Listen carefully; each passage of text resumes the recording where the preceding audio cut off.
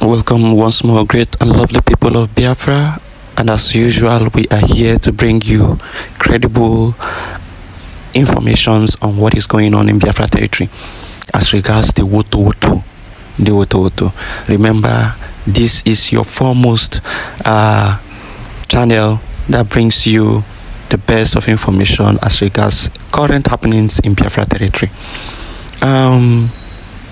Information reaching us is that there has been serious Woto in Bakassi Peninsula, and the zoo chief of defense staff has been advising his soldiers to be careful of the Biafra Liberation Army, stating that there has been minefield in many areas and they have to be very careful to avoid being blown up.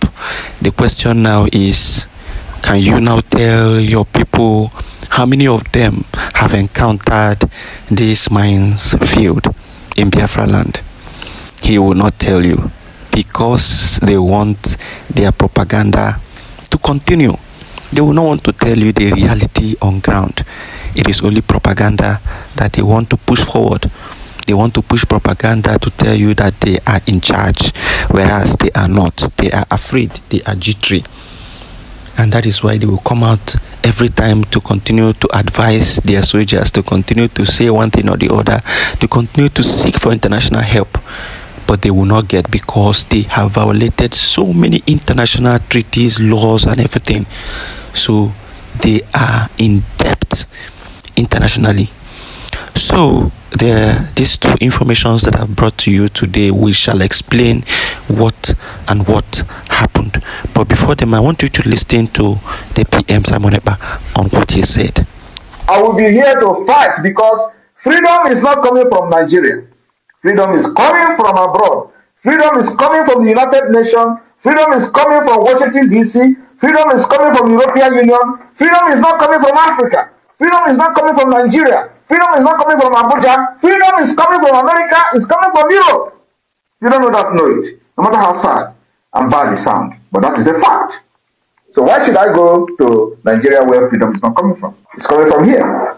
I will be here. Biafra freedom will come from diaspora. I promised them for many years, since 2021, that I will bring the Biafra freedom from diaspora. I want you to look around yourself. Is it not coming from diaspora? They thought they have locked everywhere. If you go to Nigeria, they kill you. If you do, they will challenge you.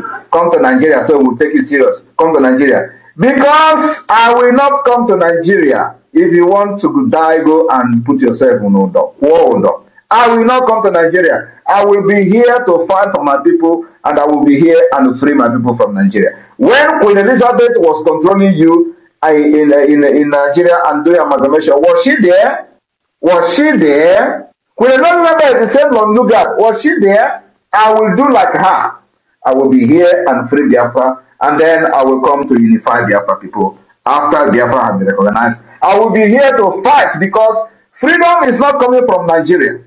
Freedom is coming from abroad. Freedom is coming from the United Nations. Freedom is coming from Washington, D.C. Freedom is coming from the European Union. Freedom is not coming from Africa. Freedom is not coming from Nigeria. Freedom is not coming from Abuja. Freedom is coming from America. It's coming from Europe. You don't know that, know it. No matter how sad and bad it sounds. But that is the fact. So why should I go to Nigeria where freedom is not coming from? It's coming from here. Thank you very much. Now you have heard from the Prime Minister himself. This is just a message for people who continue to say, come back to Nigeria, come back to Nigeria, come and do what in Nigeria, where freedom is gotten from America and United Nations and all that. You are asking him to come back to Nigeria to do what? You people are not serious. We are now going into the discussion for the day. Sit tight and listen to the Commander-in-Chief, the Chief of Defense Staff. Listen to him. Your men step on any of these mines, the vehicle in it is destroyed, all the occupants are dead. Now, how do you stop that? Because of these IEDs, you dare not speed up to go there. If you do that and you step on any minefield, you are gone. Now you have listened to the Chief of Defense Staff, Christopher Gwabin Musa. The question you would now ask this man is, those who have experienced this minefield, why is it not on the news? Or have you heard it in the news? Why is it not on the news? Those who have experienced this minefield, for you to know that there are minefields in Biafra territory, for you to know that there are IEDs in Biafra territory, you must have experienced, some persons must have experienced those minefields. So why is it not on the mainstream media? Why is it not there? You see, these people will continue to cover their atrocities and continue to cover their defeats. You are not going to hear about it, except we tell you that this is what is happening. That is why sometimes when we bring information here, some people will come out to say, it is fake, it is lie, it is this, it is that. You are not even thinking properly enough, because if you are a critical thinker, you are going to ask questions as to why the Chief of Defense Staff is making some comments, certain comments. The other time he said they are fighting asymmetric warfare in Biafra territory. You ask him, why are you fighting that asymmetric warfare, and where are you fighting it? You never ask the question. You never ask him, why is it not on this mainstream media? This warfare you are fighting, why is it not on the mainstream media? You never asked him. He makes certain comments. You never ask this man, what is really happening? Where are the soldiers that are facing this, passing through this asymmetric warfare? You never asked him that question. Now he has come out to tell you that you must not be fast, you must not speed up, you must go slowly, so that you don't encounter IEDs, so that you don't encounter mines. That if you encounter those mines, that everyone will be blown up. Why is he saying that? He's saying that because some of his soldiers have encountered minefields in Biafra territory.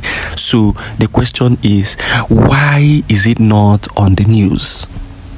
They will not tell you. They will hide it. But we are going to tell you what is happening, and that is what we are doing. Now, to the next news. The Biafra Navy have decimated the BIR, known as the Day Intervention Battalion of Cameroon. They returned, I think, 2 days back or a day back to Abana territory, because they have been dislodged by the Biafra Navy, and so they came back 2 days back. And we were wondering, why are these people back? Are they not afraid? Why are they back? These people are zombies. Their politicians will say go, and they will move, when even they know that they cannot survive that area. They will move. And so they came back to Abana territory, and then they were being monitored by the Biafra Navy to understand what really they are doing there. All of a sudden, they were now guiding, 2 foreign vessels that came to pick, crude.